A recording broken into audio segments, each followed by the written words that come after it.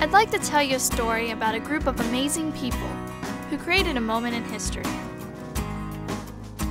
When it happened, it was unique. Maybe it still is. The story begins on a farm, like this one. More than 10,000 people would become a part of the experience, including my grandfather. Enjoy the story.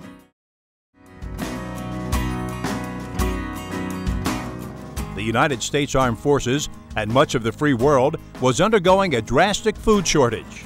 The challenge to grow and supply food for this crisis was accepted by Seabrook Farms, located near the city of Bridgeton in rural Cumberland County. Seabrook Farms needed workers to grow and process food. Thousands of men and women who had been uprooted and displaced by war or poverty needed jobs and a new beginning. It was perhaps the biggest change in your life, but you were willing to make that sacrifice. Oh,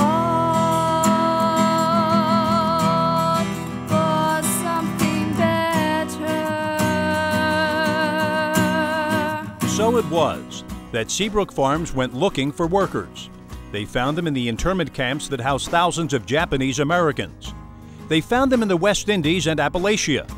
African American girls from the Deep South and Jewish girls from New York City all spent their summers in the 1940s on vegetable assembly lines at Seabrook. They found workers in the displaced persons camps of post-war Europe. There they found families without a future, without hope.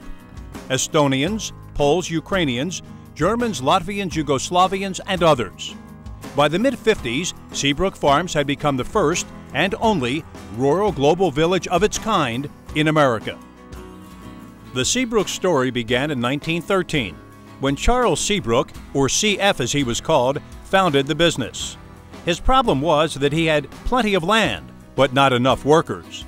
CF's genius was his ability to find people who desperately wanted to work, and to convince them to come to Seabrook. By the 1940s and 50s, the Seabrook workforce represented 25 countries and spoke 30 languages. Seabrook Farms had become a truly world-class agribusiness run by people of the world who lived and worked and sent their children to school in a global village never equaled before or since. In 1955, Life magazine did a feature article on Seabrook and referred to the farm as the biggest vegetable factory on earth. Jack Seabrook, youngest son of CF, grew up next to the worker housing that was called the Italian Village. He has fond memories of his childhood there. My natural playmates were the children of workers at the farm. They were all around me. And my two best friends maybe illustrate the point. One was named Presto, and he was the son of Sicilian immigrants. The other was named Paul, and he was the son of black immigrants from South Carolina. You speak in different colors, you think in different words, from many different nations, and still you get along. Destination. For Seabrook children, starting over meant going to a school unlike any other in rural America. The Seabrook School included kindergarten through grade 8. In every classroom, seated side by side, were children of different colors, who might speak a language other than English, and whose cultures were dissimilar. Kenneth Hill, now mayor of Upper Deerfield, New Jersey, migrated with his parents from the mountains of Tennessee. Like most families recruited from Appalachia, living at Seabrook was a major adjustment. When I first came to the Seabrook school, I noticed that many of the classmates were different than I was, but it didn't really seem to matter to me, and I didn't care. There was different ethnic backgrounds and different skin colors and all, but we all seemed to get along very well.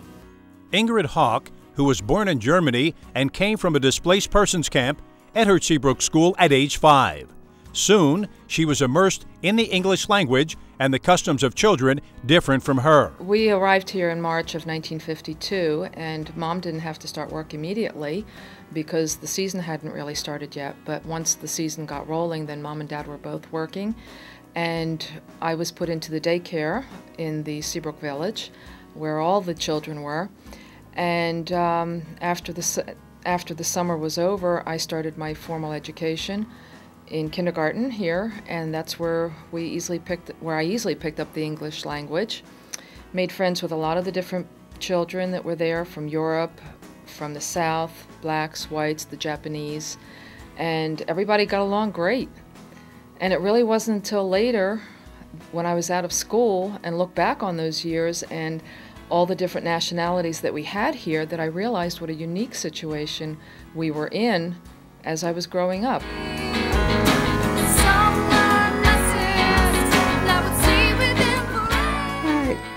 One thing that I learned coming to Seabrook, because mostly, in the southern state, you're segregated. Here you just had a chance, you met a lot of people, and it didn't make any difference,